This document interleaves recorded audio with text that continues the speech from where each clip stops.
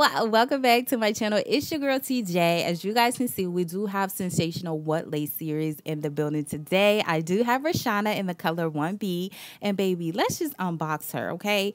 I love and rave about what lace series so bad because like literally you can just take her out of the box. She comes pre-plucked, she comes ready to install and go. And also she comes with baby hairs, as you guys can see. So I did go ahead and put her on my mannequin head, and this is the complete hairline. I'm just parting her in different areas just so you guys can see it overall. And this is the back of the wig. This is the beautiful curls, okay? I am going to run my fingers through to see if I get any snags or tags here and there. And I don't, okay? So I'm going to go ahead and put the wig on, and this is what she's giving. She's super pretty. I'm obsessed with this hairline, okay? The baby hair is wet. I did notice, though, that the front section of the curls on the sides is not cohesive with the rest of the wig. I feel like the curls in the front is going to fall quicker. But anyway, this is the hairline. This is what it looks like with the baby hairs pulled up, and I am going to brush them back.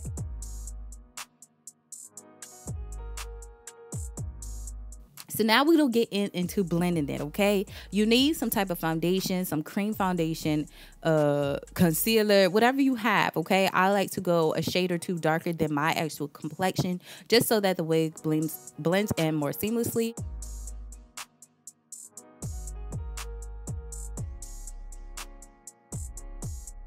Now you guys can see that the hairline, the hair strand actually looks a little bit like I over bleached the knots, but you know, we can't bleach synthetic hair. Just taking a makeup wipe and just removing it from the hair strands.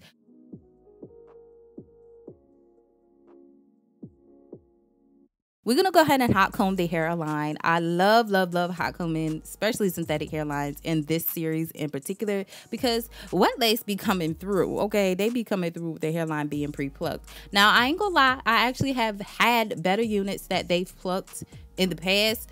This one is not too bad. If you'd like to go in and do that, you can, but I'm just one that I do not like plucking my units. I'm sorry, I just don't.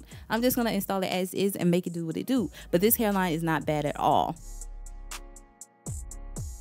Now I'm gonna go ahead and get rid of the lace that is not needed, and I like to cut very close to the hairline because I feel like the less the lace, the better. It helps with blending, in my personal opinion. We're gonna go ahead and make sure we're also creating jagged edges to help it look more natural and not one blunt line going across our heads.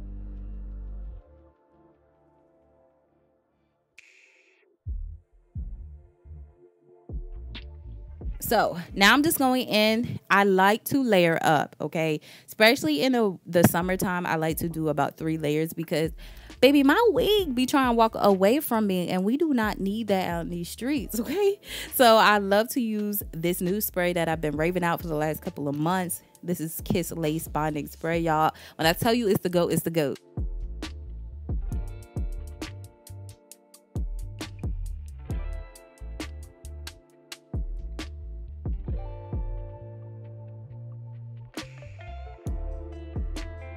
So on the sides, do be sure to add more products. So in the center, I add like 3 layers. On the side, I probably do about 4 or 5 because those ear tabs be lifting up like no other.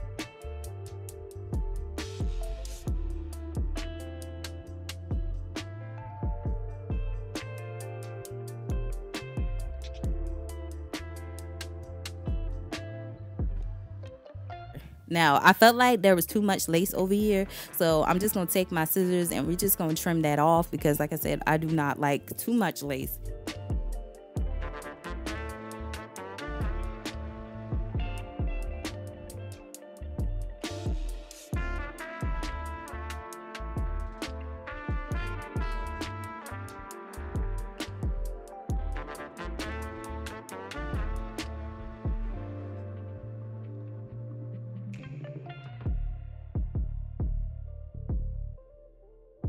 Now I'm taking my spritz. I want another layer of security of holes, and we're just gonna spray our finger and we just gonna focus that product on the hairline to make it melt more. I usually focus more on the sides because they don't look as melted as the middle section of my head, so I be sure to layer that product up as well. And then I dry it down a little bit before I sit it under my elastic band.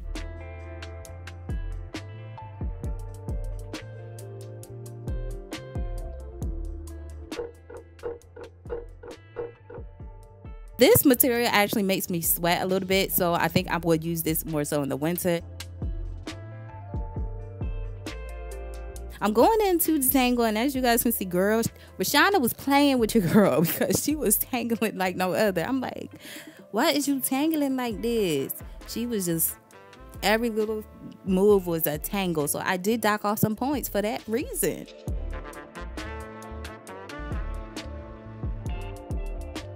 So as you guys can see, I'm doing a middle part. I was gonna try to do a side part, but the way this wig is constructed, you can't do that. Okay, I was trying to do my, you know, deep curve on the side.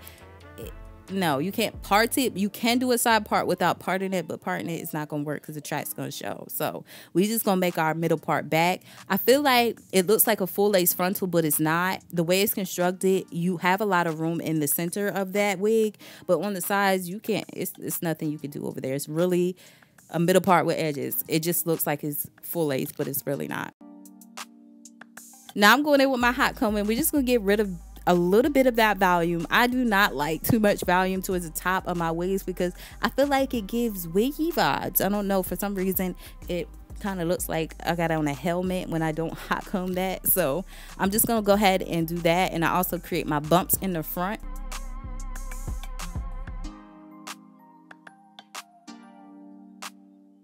Now I'm going in to do some baby hairs. You don't have to do no baby hairs. I feel like baby hairs just give my units personality, and I just love baby hairs in general. Y'all already know it's not many units that I can actually do without baby hairs because I don't know, I be feeling like I'm bald, like I'm missing something. So I'm just gonna go in and do that, and I'm gonna do it on both sides. I'll be trying to get as even as possible, but that's just not reality in my head. Okay, one baby hair be looking one way, the other one be looking another. So now I'm just going to go ahead and curl my baby hairs. I did cut her. I always cut it a little bit longer than I'd like and trim up as needed because I feel like I don't want to be burning my head trying to curl a short piece of baby hair. And if it's too short, there's no coming back from that. To lay my baby hairs, I go in with the got2b glue gel, especially for the summertime, because I feel like it just keeps your baby hairs in place and I don't want them popping up and stuff like that. I do use my dryer to dry down that gel before I actually swoop, because I felt like with this product, the consistency of that product mixed in with my makeup, it creates a mess in my forehead line because I already have my makeup on when I'm installing my wig. Now, if you're installing your wig before you do your makeup, you ain't gonna have this problem, but that's the problem that I run into always when using this product. Be sure to allow it to dry down some and then swoop.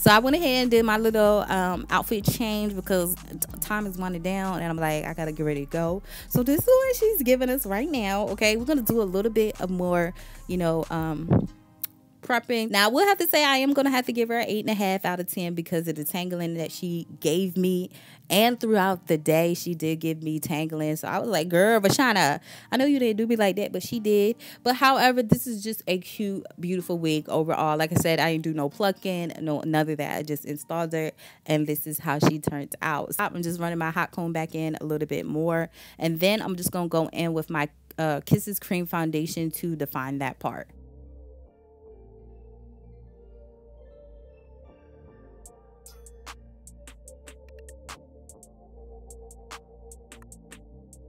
So this is the end result, y'all. She is so freaking beautiful.